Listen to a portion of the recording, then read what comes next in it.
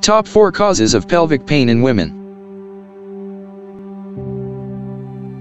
Pelvic pain can stem from internal organ abnormalities, infections, or pain in your pelvic bone. In some cases, it can result from issues with your reproductive health.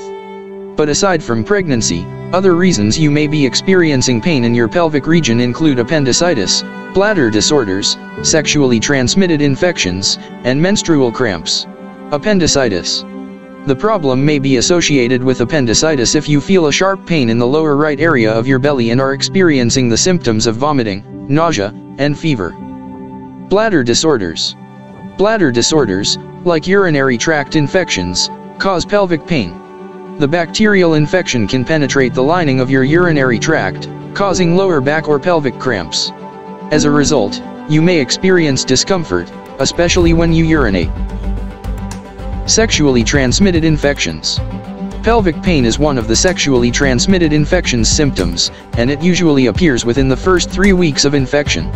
To ensure that sexually transmitted infection is the cause of your condition, pay attention to other symptoms, like abnormal vaginal discharge, bleeding in between periods, and pain during urination. So, be sure to visit a women's clinic Singapore should any of these symptoms appear. Menstrual cramps.